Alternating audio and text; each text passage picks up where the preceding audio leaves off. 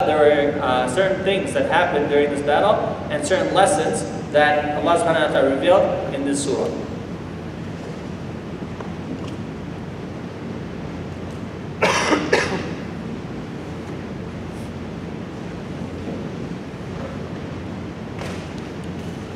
The Joint Forces.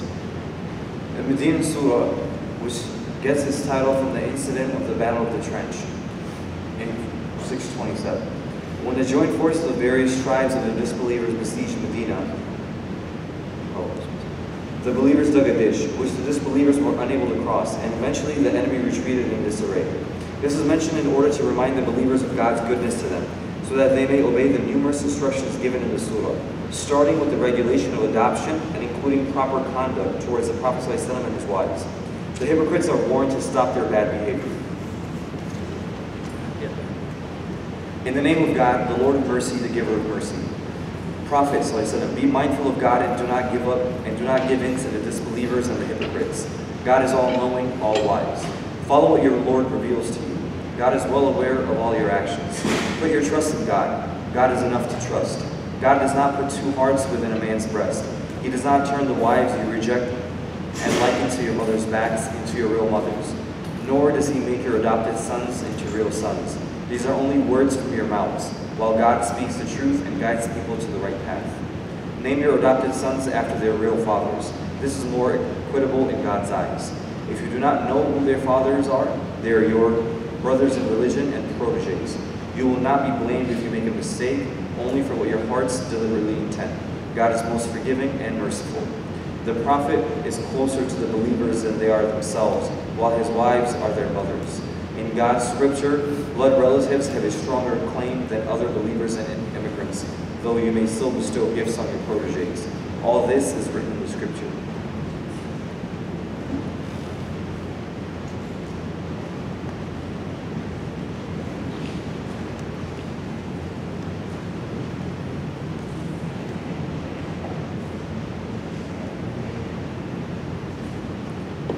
Okay, so in this surah, Allah subhanahu wa ta'ala, He starts off by telling the Prophet ﷺ to be firm in terms of his faith and put his faith and trust in Allah subhanahu wa ta'ala and not to give in to the demands of the disbelievers and the hypocrites.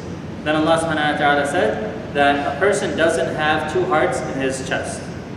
Right? Either he submits to Allah subhanahu wa ta'ala completely or he submits to other than Allah subhanahu wa ta'ala. But if a person is trying to do both, say that okay, he worships Allah but he worships other than Allah, he can't do that. They can't coexist. Tawheed and shirk cannot coexist. Sunnah and bid'ah cannot coexist. Okay, so we need to submit to Allah subhanahu wa ta'ala following His Messenger sallallahu alaihi wasallam. Then Allah subhanahu wa ta'ala says that if we say certain things, they don't make it a reality. Okay, what does that mean? And we talked a little bit about bihar. We'll talk about it again Surah Mujadilah. If a person goes to his wife and tells her that she is like the back of his mother, meaning that he's saying that he's not going to have relations with her, then that does not literally make her his mother. But there's a punishment that needs to be paid for that. So Allah subhanahu wa ta'ala, He mentioned that Surah Mujadilah. Here, if a person adopts somebody and says, this is my son, that does not make him or her the biological son or daughter of that individual. So Zayd ibn Haritha radiallahu anhu, before this verse was revealed, he was known as Zayd ibn Muhammad. Zayd, the son of Muhammad. Because the Prophet ﷺ had taken him as an adopted son. So Allah subhanahu wa ta'ala here is saying that don't do that. You can adopt people, fine, have a good relationship with them, but don't change their name. Call him by his father's name. Call him Zayd ibn Haritha. Or if you don't know what his father's name is, call him your brother in faith, but don't call him your son, because he's not your son. Okay? Then Allah subhanahu wa ta'ala said that, okay, say that you treat him like a son, and you think of him as a son, but he's not your son by accident. You say, okay, this is my son. So Allah subhanahu wa ta'ala is saying you won't be held responsible for that. Okay? But you have to have that child understand that he is not your son, and you have to make him know that he does have a biological father, but you can consider him very close and take care of him, things like that. Then Allah subhanahu wa ta'ala said, النَّبِيُّ أَوْلَى بِالْمُؤْمِنِينَ مِنْ أَنفُسِهِمْ وَأَزْوَاجُهُ أُمَّهَاتُهُم. The believer prefers and loves the Prophet ﷺ more than he loves himself. And the wives of the Prophet ﷺ are the mothers of the believers.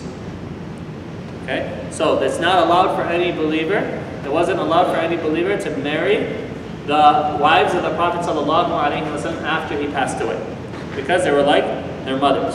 And the last thing mentioned in this section is that before this ayah was revealed, people, instead of giving their inheritance to their blood brothers and blood sisters, they would, as long as they were on the same faith, right, they would give it to their close friends, or the people that the Prophet ﷺ joined them between the Muhajirun and the Ansar. But Allah subhanahu wa ta'ala in this verse says that if your brothers are on the same faith as you, then they are more entitled to inheritance than people who may be very, very close to you, such as your friends. Okay? This is what this verse is referring to.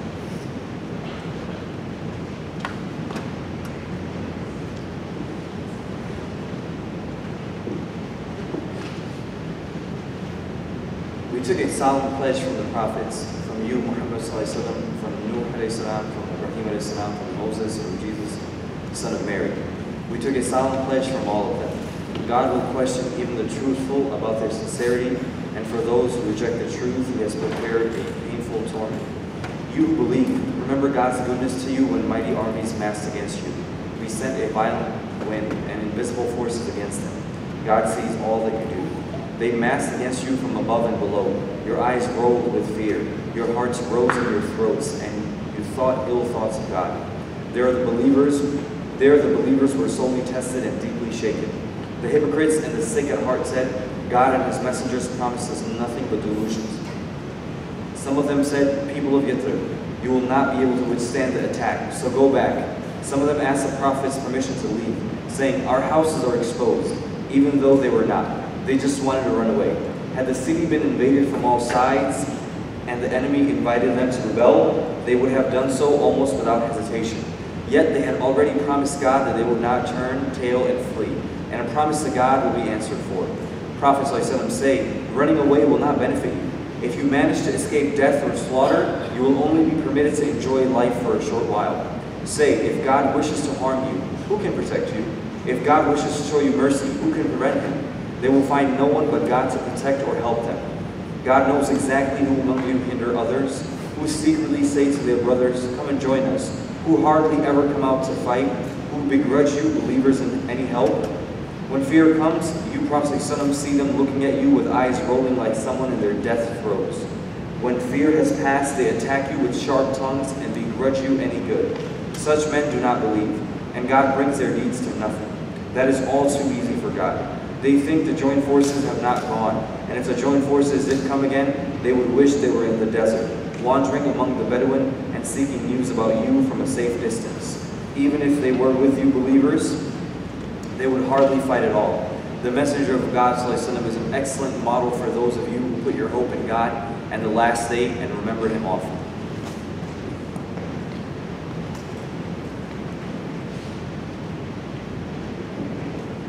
So the first set of verses, Allah subhanahu wa ta'ala is talking about the universality of Islam.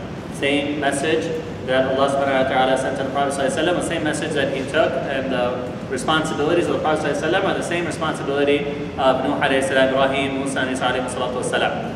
Then Allah subhanahu wa ta'ala in verses 9 to 21, He talks about the response of the hypocrites to the Ghazwat al-ahzab.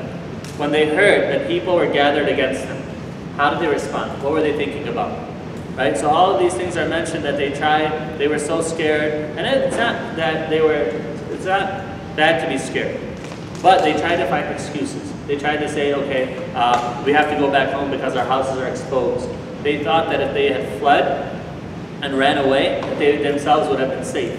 Allah subhanahu wa ta'ala is saying, no, safety, security is not in the people's hands, but that's in the hands of Allah subhanahu wa ta'ala. Then they would also say that if this happened again, they would want to be in the desert, far, far away from any harm, and they try to find out news while they themselves would not follow any command from Allah subhanahu wa ta'ala. So Allah subhanahu wa ta'ala in this set of verses is telling us that if we're challenged with something, put your faith and trust in Allah subhanahu wa ta'ala, and submit to Allah subhanahu wa ta'ala. Allah subhanahu wa ta'ala will get you out through any difficulty. So you see the contrast, right? When you just read this and you read this part, this is how the disbelievers, or the hypocrites, respond to adversity, respond to challenges. In the last part of this, though, Allah subhanahu wa ta'ala tells us, verse 21, لَقَدْ كَانَ لَكُمْ فِي رَسُولِ اللَّهِ أُسْوَةٌ حَسَنَةٌ لِمَنْ كَانَ يَرْجُو اللَّهَ وَالْيَوْمَ الْآخِرَ وَذَكَرَ اللَّهَ كَثِيرًا. That in the Messenger of Allah sallallahu alaihi wasallam, you have the best example for you, right? And especially for those that believe in the last day and put their faith and trust in Allah subhanahu wa ta'ala, and they remember Allah subhanahu wa ta'ala a lot.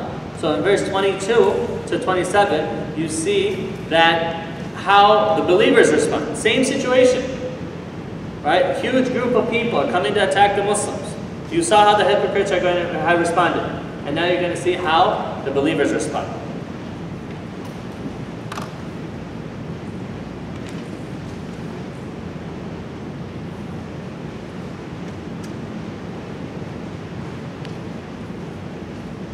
When the believers saw the joint forces, they said, "This is what God and His Messenger promised us. The promise of God and His Messenger is true, and this only served to increase their faith and submission to God. There are men among the believers who honored their pledge to God. Some of them have fulfilled it by death, and some are still waiting. They have not changed in the least. Such trials are ordained so that God may reward the truthful for their honesty and punish the hypocrites. If He so wills, or He may relent towards them, for God is forgiving and merciful." God sent back the disbelievers along with their rage. They gained no benefit and spared the believers from fighting. He is strong and mighty. He brought those people of the book who supported them down from their strongholds and put panic into their hearts. Some of them you believers killed, and some you took captive. He passed on to their land, their houses, their possessions, and a land where you had not set foot. God has power over everything.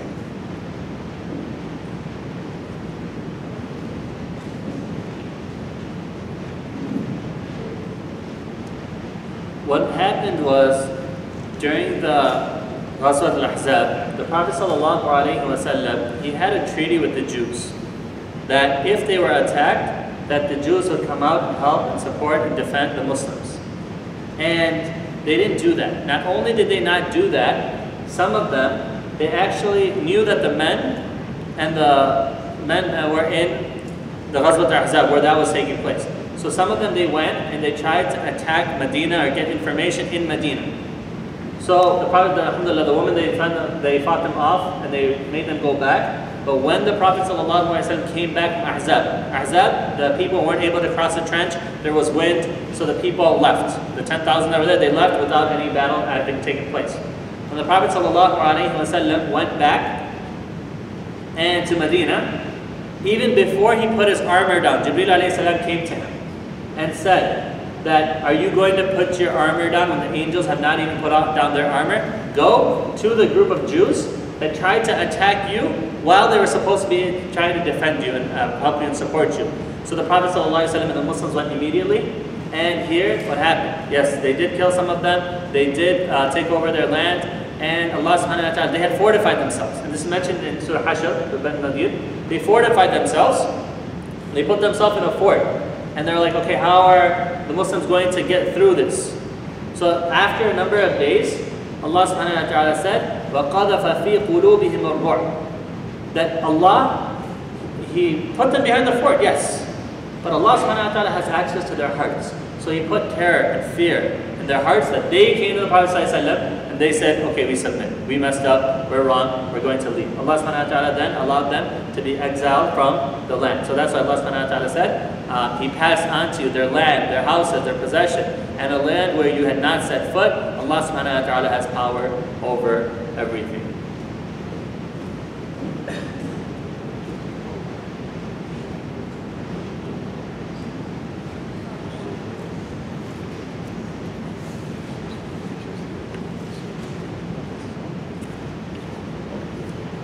Okay, so alhamdulillah, we just finished, we're about to finish the 21st juz, but if you look, the surah is just a few more pages long. Inshallah, we'll finish the surah in about 20 minutes. We'll finish the surah and tomorrow we'll start with surah 7, inshallah.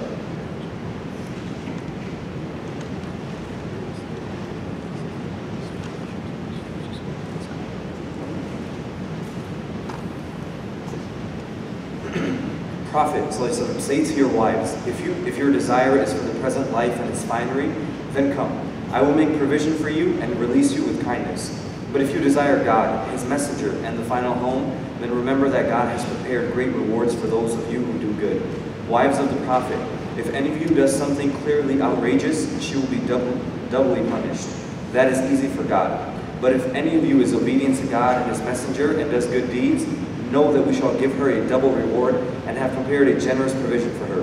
Wives of the Prophet, you are not like any other woman.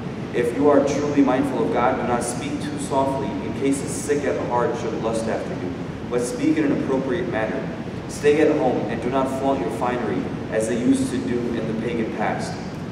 Keep up the prayer, give the prescribed alms, and obey God and His messenger. God wishes to keep uncleanness away from you, people of the Prophet's house, and to purify you thoroughly. Remember what is recited in your houses of God's revelations and wisdom, for God is all subtle, all aware.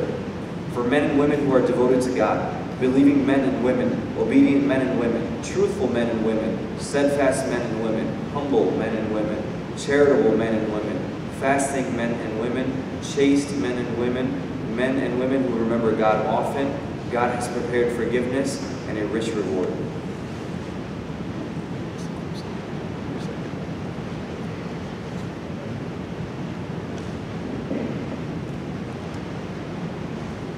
So Allah subhanahu wa ta'ala in this set of ayat, He addresses the lives of the Prophet ﷺ, and some of them they wanted more in terms of the dunya, right? And this is something which is natural. Sometimes people they want more, so Allah subhanahu wa ta'ala said that if you want the dunya, then He'll give them the dunya.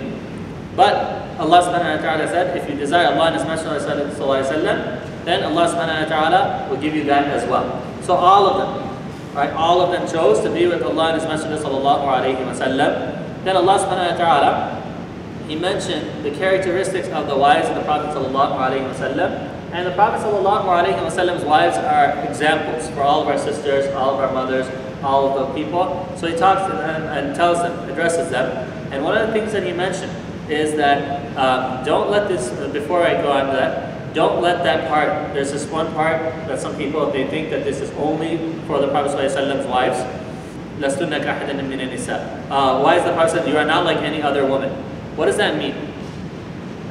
You are not like any other woman. Does that mean that this is only for you? Or does this mean that you have higher standards? It means you have higher standards. Right? Some people say, no,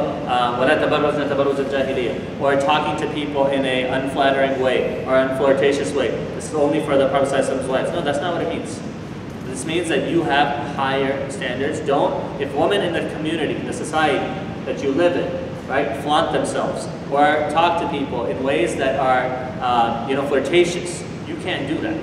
Why? Because you have higher morals, you have higher values, and you are supposed to set the example. So when we talk to people, especially the opposite gender, right, don't speak too softly in case the sick at heart should lust after you, but speak in an appropriate manner. You don't have to be rude, you don't have to be coarse or rough. Right? But you don't engage in things unnecessarily. Right? You don't give people the wrong idea, the wrong impression. Okay? Because look, even though you say that, look, I didn't mean anything like that. What does Allah subhanahu wa ta'ala, who is He talking about, referring people to? People have sickness in their hearts. Even though you may not mean anything like that, that person, he's sick in his heart, so don't give him anything that he may be able to use against you, right? Then Allah subhanahu wa ta'ala says, stay at your home and do not flaunt your finery as they used to in the pagan past, right? Even in the times of the hijab of the past, they may have covered their hair, but they would leave their chest exposed. So Allah subhanahu wa ta'ala is saying, don't do that. وَلَا تَبَرَّجْنَا تَبَرُّجَ الْجَاهِلِيَّةِ الْأُولَى وَأَقِمْنَا الصَّلَاةَ وَآتِينَا الزَّكَاةَ وَأَطِعْنَا اللَّهَ وَرَسُولَهُ. Right? Establish the salah, give the zakah, and obey Allah and His Messenger sallallahu alayhi wa sallam. Allah subhanahu wa ta'ala wants to purify you. Allah subhanahu wa ta'ala wants to take care of you. How is He taking care of you? By revealing these things to you. Then Allah subhanahu wa ta'ala says, sometimes, I think it was Salama radiallahu anha, some of the sahabiyat went to her and said, everything that's revealed is regarding the men. What about us? So, the Prophet ﷺ and Allah subhanahu wa ta'ala, first thing, answer to that, is anything that is revealed is both for men and women. Okay? Unless there's something that's specific to the woman, such as hijab and jilbab, as we'll talk about coming up, inshallah. But here, even though that's true, Allah subhanahu wa ta'ala wanted to reassure them. إن المسلمين والمسلمات والمؤمنين والمؤمنات والقانتين والقانتات والصادقين والصادقات والصابرين والصابرات والخاشعين والخاشعات والمتصدقين والمتصدقات والصائمين والصائمات والحافظين فروجهم والحافظات والذاكرين الله كثيرا والذاكرات أعد الله لهم مغفرة وأجرا عظيما. Okay, all of them, believing men, believing women, all of them are mentioned here. Just Jabr al-Khawatir. Jabr al-Khawatir is that sometimes people, they may be fragile, right? And then when the women were asking that, right, Prophet ﷺ very easily can say everything that's revealed has to do with you except for that which is specific.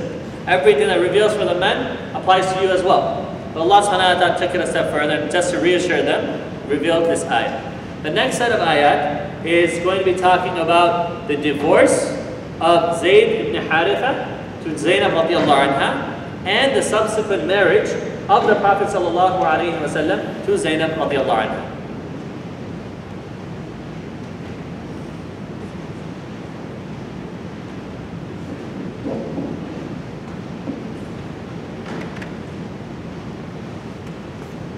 When God and His Messenger have decided on a matter that concerns them, it is not fitting for any believing man or woman to claim freedom of choice in that matter. Whoever disobeys God and His Messenger is far astray. When you, Prophet ﷺ, said to the man who had been favored by God and by you, keep your wife and be mindful of God, you hid in your heart what God would later reveal. You were afraid of people, but it is more fitting that you fear God. When Zayd no longer wanted her, we gave her to you in marriage, so that there might be no fault in believers marrying the wives of their adopted sons after they no longer wanted them. God's command must be carried out. The Prophet is not at fault for what God has ordained for him. This was God's practice with those who went before. God's command must be fulfilled, and with all those who deliver God's messages and fear only Him and no other. God's reckoning is enough. Muhammad ﷺ is not the father of any of you men. He is God's messenger and the seal of the prophets. God knows everything. Believers, remember God often and glorify Him morning and evening. It is He who blesses you, as do angels, in order to lead you out of the depths of darkness into the light. He is ever merciful towards the believers. When they meet Him, they will be greeted with peace, and He has prepared a generous reward for them. Prophet ﷺ, we have sent you as a witness, as a bearer of good news and warning, as one who calls people to God by His leave, as a light-giving lamp. Give the believers the good news that the great bounty awaits them from God. Do not give in to the disbelievers and the hypocrites. Ignore the harm they cause you and put your trust in God. God is enough to trust.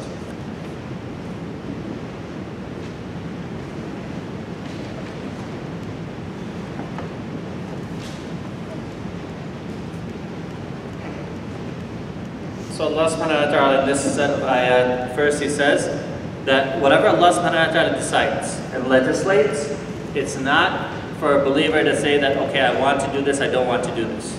Right? If Allah subhanahu wa ta'ala told us that we have to pray 5 times a day, right? No believer should go and say, no, I only want to pray 3. When Allah subhanahu wa ta'ala says you have to fast the month of Ramadan, it's not appropriate or allowed for a believer to say that, no, I want to fast the month of Rajab.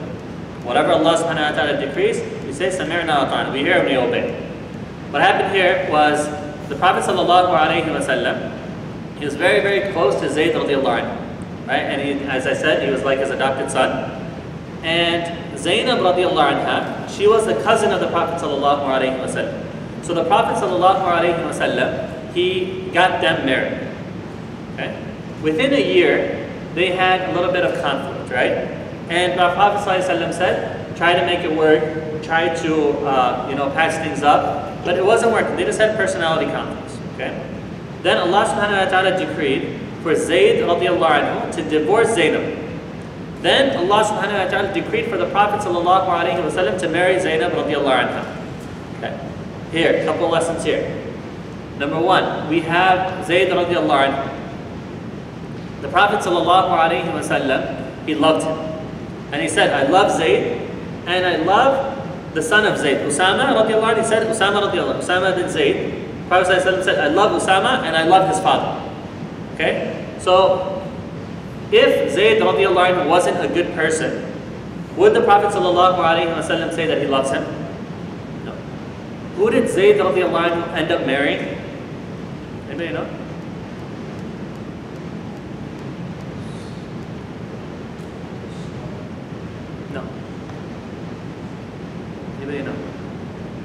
Zayd radiallahu anhu ended up marrying Ayman radiallahu anha. Ayman radiallahu anha, who is she? She was the one, not even Khadija. She was before. She was the one when the Prophet ﷺ lost his mother. She took care of him and brought him back to Medina, from Medina to Mecca. So the Prophet ﷺ, he learned about Ethiopia from her, Abyssinia from her, learned about their food from her. So she was much older. But the Prophet ﷺ loved her like he loved his mother, because she played the role of his mother. Okay? So she ended up marrying Zayd ibn Haritha, and they had Usama radiallahu anhu. Okay. Zainab radiallahu anha, she was known as al-Masakin. She was a cousin of the Prophet ﷺ. And after she divorced, Zayd radiallahu anhu and her got divorced. Who ended up marrying her? The Prophet ﷺ. If she was a bad person, if she was the mother of the believers, as she is, would the Prophet ﷺ marry her? No. So what happened? They weren't good for each other. And that's sometimes what happens in divorce. So I know sometimes we put stigmas. Oh, the person was bad, therefore they got divorced. No, that's not how Islamically it works. They are. Without a doubt, this situation proves that they're excellent people. Zayd radiallahu anhu is the only companion mentioned by name in the Quran. But they just weren't good for each other. Okay? Then Allah subhanahu wa ta'ala said that the Prophet ﷺ has nothing to be shy about when it comes to his marriages, because this is what Allah subhanahu wa ta'ala decreed for him. And then he says that the Prophet ﷺ has no children, but he's the last of the Prophets. Then he talks about how Allah subhanahu wa ta'ala has honored the believers. And he talks about the Prophet ﷺ, إِنَّا أَرْسَلْنَاكَ شَاهِدًا وَمُبَشِّرًا وَنَذِيرًا وَدَاعِيًا إِلَى اللَّهِ بِإِذْنِهِ وَسِرَاجًا مُنِيرًا. That the Prophet ﷺ is a witness, is a giver of good news, is a warner, is a caller, is a clear lamp that guides people towards what is beneficial for them in this dunya and the akhirah. And they have good news from Allah subhanahu wa ta'ala. وَلَا تُطِعِ الْكَافِرِينَ وَالْمُنَافِقِينَ. Do not obey the disbelievers and the hypocrites when it comes to disobeying Allah subhanahu wa ta'ala. Put your trust in Allah subhanahu wa ta'ala. The next set of verses is going to be discussing mahr. Okay, mahr and marriage. Okay, you know how people sometimes there's different stages in Islamic marriage. One is the nikah, the contract, right? And then there's a consummation when they start living together. So what happens if a person gets their contract done, but before they start living together, they get divorced? What is the iddah in that terms, right? What is the iddah, the waiting period, before the sister can get remarried? That's mentioned in the next set of ayat. Also, the marriages of the Prophet ﷺ here are addressed as well.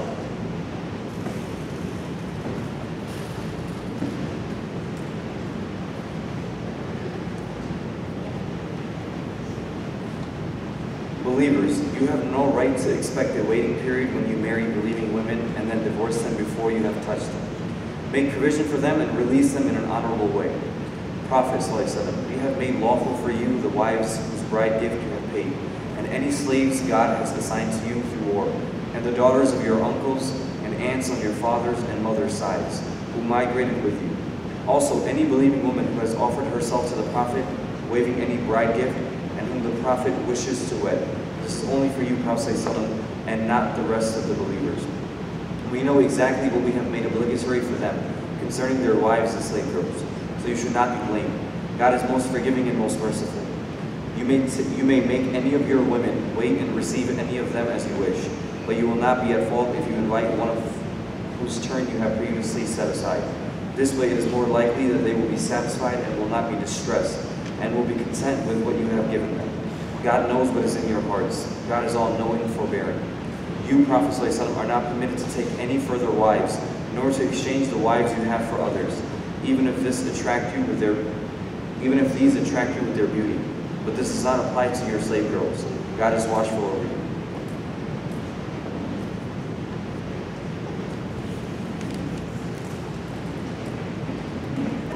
Okay, in a normal divorce, if a man divorces his wife, he has certain amounts of time in which he can call her back and they can reconcile and they can move on, right? As long as the first divorce or the second divorce. And that is 3 cycles for women who have 6 cycles, or if they have irregular cycles, 3 months. If she's pregnant, it is until she delivers the baby, things like that, right? It's all mentioned in different surahs in the Quran. But as far as this type of marriage where the intimate nature hasn't taken place, the intimate relationship hasn't taken place, he has no right. He has no right to call her back.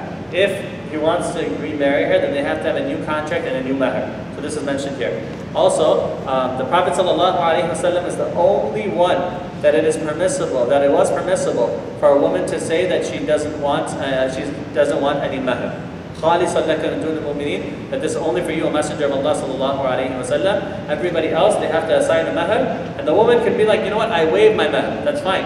But the concept of mahar needs to be there. The only one who didn't have to give mahar is the Prophet ﷺ. Then Allah subhanahu wa ta'ala also put limits on the Prophet ﷺ, saying that you can't marry anybody else now. Right? This is the Prophet ﷺ, he was not allowed to marry anybody else after this. The next set of ayat, Allah subhanahu wa ta'ala, I think I mentioned this before, but after the Prophet ﷺ got married to Zainab radiallahu anha, companions, they came in his house and they wouldn't leave. So Allah subhanahu wa ta'ala, the Prophet ﷺ, out of his humility, out of his shyness, he never wanted to make anybody feel bad. But they were taking over on his rights. So Allah subhanahu wa ta'ala loved the Prophet ﷺ so much that he sent down ayat to protect the rights of his messenger sallallahu alayhi wa sallam.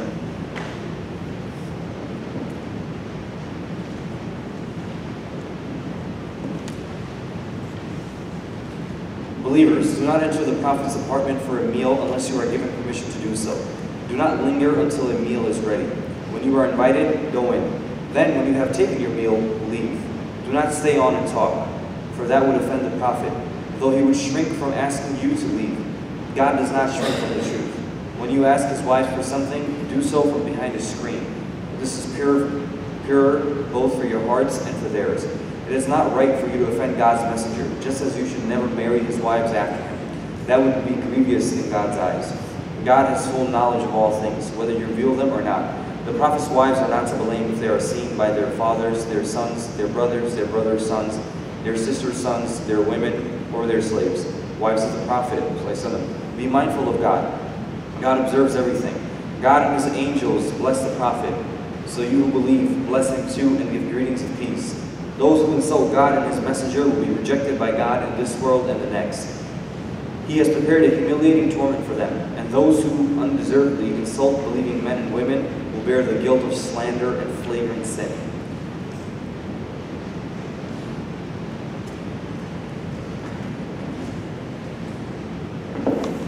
So here, what I talked about is clear there. Also another part is وَإِذَا سَأَلْتُمُهُنَّ مَتَاعًا فَاسْأَلُوهُنَّ مِنْ وَرَاءِ حِجَابٍ ذَلِكُمْ أَطْهَرُ لِقُلُوبِكُمْ وَقُلُوبِهِنْ. The evidence that is used here is for the people, the ayah here is used as an evidence for people that say that the hijab, there needs to be a barrier, there needs to be a wall. Because here, Allah subhanahu wa ta'ala is saying that that's better for the Prophet ﷺ's companions and for his wives, whose hearts were very, very pure. But Allah subhanahu wa ta'ala put these restrictions in order for shaitan not to have any entrance way. So what would happen during the time of the Prophet ﷺ, after the Prophet ﷺ,